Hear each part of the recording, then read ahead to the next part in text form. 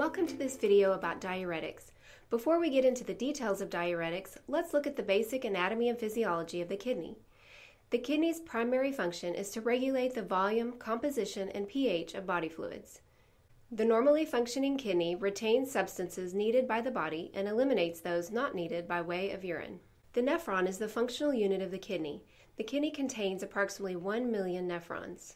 The nephron is made up of a glomerulus and a tubule.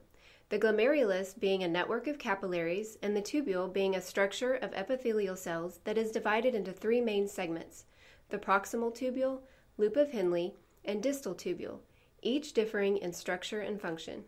The nephron has three primary functions: glomerular filtration, tubular reabsorption, tubular secretion, and lastly urinary excretion. Glomerular filtration is when arterial blood enters the glomerulus at a high pressure and the water, electrolytes, and other solutes are pushed out of the capillaries into the Bowman's capsule and onto the proximal tubule.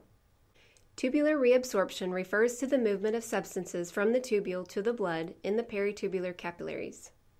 Tubular secretion indicates movement of the substances from blood in the peritubular capillaries to glomerular filtrate flowing through the tubules. Diuretics are drugs that increase the excretion of water, sodium, and other electrolytes through the kidneys, thereby increasing urine formation and output. Diuretics are given to manage edema, heart failure, and hypertension. Diuretics act at different sites in the nephron. Their job is to decrease reabsorption of sodium and water and to increase urine output, therefore often referred to as a water pill. There are three main types of diuretics: thiazide diuretics, loop diuretics, and potassium-sparing diuretics. There are also two types that are not used as commonly, but I'll mention briefly: carbonic anhydrase inhibitors and osmotic diuretics. Thiazide diuretics are the most commonly used diuretic. Hydrochlorothiazide, also known as HCTZ, is the most common thiazide drug used. It is given for long-term management of heart failure and hypertension. Thiazide diuretics work by decreasing the reabsorption of sodium, water, and chloride in the distal convoluted tubule. Thiazides are not strong diuretics because most sodium is reabsorbed before it reaches the distal convoluted tubule, and only a small amount is reabsorbed at this site. Thiazide diuretics are well absorbed and accumulate only in the kidneys. Diuretic effects usually begin at 2 hours and last 6 to 24 hours. Thiazide diuretics are synthetic drugs that are chemically related to the sulfonamides, so they must be used cautiously in patients allergic to sulfonamide drugs. Loop diuretics are the diuretic of choice when renal function is impaired or when rapid diuretic effects are required. They inhibit sodium and chloride reabsorption in the ascending limb of the loop of Henle, where reabsorption of most filtered sodium occurs. Loop diuretics are the most effective and versatile diuretics available for clinical use. Furosemide or Lasix is the most commonly used loop diuretic. Furosemide is given for edema and hypertension. It can be given by mouth with dosage gradually increased to obtain the adequate diuretic or antihypertensive response. If it's necessary to remove the edema quickly, furosemide may be given by slow IV push. It is also given IV for acute renal failure and hypertensive crisis. Potassium-sparing diuretics act on the distal tubule to decrease sodium reabsorption and potassium excretion. Potassium-sparing diuretics are weak diuretics when used alone, so are usually given in combination with a thiazide like HCTZ that is a potassium-losing diuretic. A major adverse effect of these drugs is hyperkalemia, or too much potassium, so patients should not be given potassium supplements or eat foods high in potassium or use salt substitutes, which contain potassium chloride rather than sodium chloride.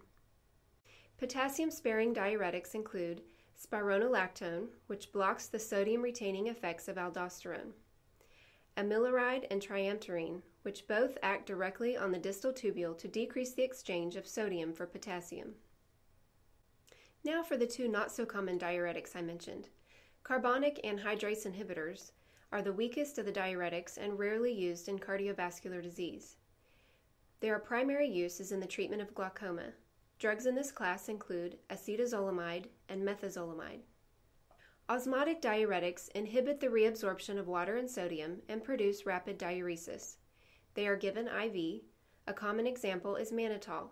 It's useful in treating oliguria or anuria and may prevent acute renal failure during a prolonged surgery or trauma. The major adverse effects of diuretics are fluid and electrolyte imbalances.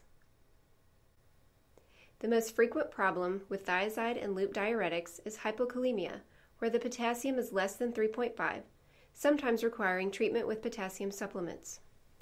The potentially serious side effect of potassium-sparing diuretics is hyperkalemia, where the potassium is greater than 5, which may lead to cardiac dysrhythmias. Other adverse effects of potassium-losing diuretics, the thiazides and loop diuretics, include loss of sodium chloride, magnesium, and bicarbonate, which also occurs with diuresis, along with changes in serum and urinary calcium levels, dehydration, hyperglycemia, elevated serum uric acid, and ototoxicity, which is hearing impairment or loss, tinnitus, and dizziness. Drugs that increase the effects of diuretics are aminoglycoside antibiotics, antihypertensive drugs, and corticosteroids. Drugs that decrease the effects of diuretics are NSAIDs, like ibuprofen and aspirin, oral contraceptives, and vasopressors, like epinephrine and norepinephrine. Advise your patient to tell their doctor they are taking diuretics before starting another medication. Important things to teach your patient. Reduce sodium intake in the diet to help diuretic drugs be more effective. Avoid table salt and obviously salty foods as they may aggravate edema and hypertension. When taking potassium-losing diuretics, like HCTZ, the doctor may recommend increasing intake of potassium-containing foods, like banana or orange juice, or they may prescribe a potassium supplement. When on potassium-sparing diuretics, do not use salt substitutes as they contain potassium chloride instead of sodium chloride. Use protection from sunlight as diuretics cause increased sensitivity to the sun. Do not drink alcohol or take other medications without doctor approval. Take the diuretic early in the day to decrease nighttime trips to the bathroom, and take with food to decrease stomach discomfort. I've covered a lot of information here, so feel free to go back and review. And thank you for watching this video tutorial on diuretics.